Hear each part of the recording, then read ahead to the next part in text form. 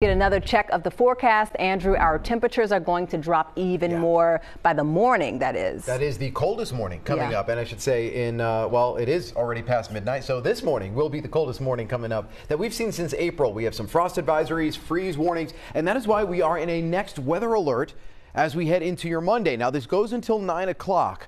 And that means that until then, we're going to have temperatures that will be flirting with freezing across much of the area, save for the city of Philadelphia, which is under a frost advisory from 2 to 9. This is going to be for temperatures in the low, middle, and upper 30s, but closer to freezing everywhere else, which is why we have this freeze warning that's in effect again from 2 to 9.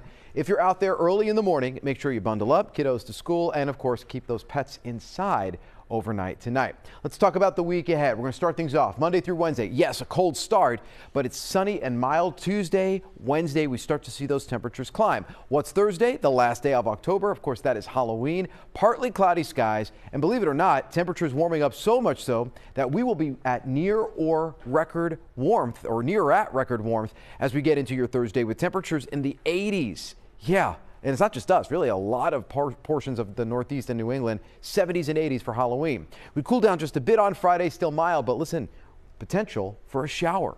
Yeah, and even at that, it's very small, but we are going to make it to at least Thursday, which would be the 34th day in a row without a drop of rain here in Philadelphia. 59 degrees is where we made it today. 63 is the norm. The record was 85.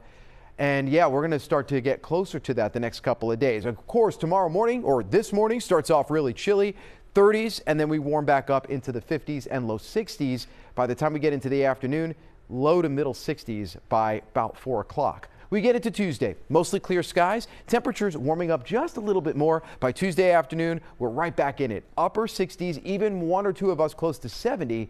Nowhere else to go up from there but up. So as far as rainfall goes, yeah, other than Friday into Saturday, a chance of a quick shower, that's it. And we need it. It's going to take, honestly, between 8 and 10 inches of rain, hopefully not all at once, to get us out of this moderate to severe drought most of our area is in. And again, what we're going to wait for is hopefully some steady rain, but it doesn't look like, at least until the end of the week, we even have a slight chance of that. 81 Thursday, Friday 74. Sure, we cool down over the coming weekend, but then we're back into the 70s, ensuring a very warm start to November. For Halloween, trick or treat, we're looking at temperatures around 81 in the city, 75 at the shore, Lehigh Valley at 81 degrees. So tomorrow is a chilly start to the day, but we end up in the 60s with plenty of sunshine and light northwest winds. Here's your 7-day forecast. Now we're talking 69 on Tuesday, 76 on Wednesday. After we get through Thursday, again, a slight chance for a shower on Friday, very slight. Otherwise, we're back into mostly sunny skies for next weekend with temperatures at or near where they should be.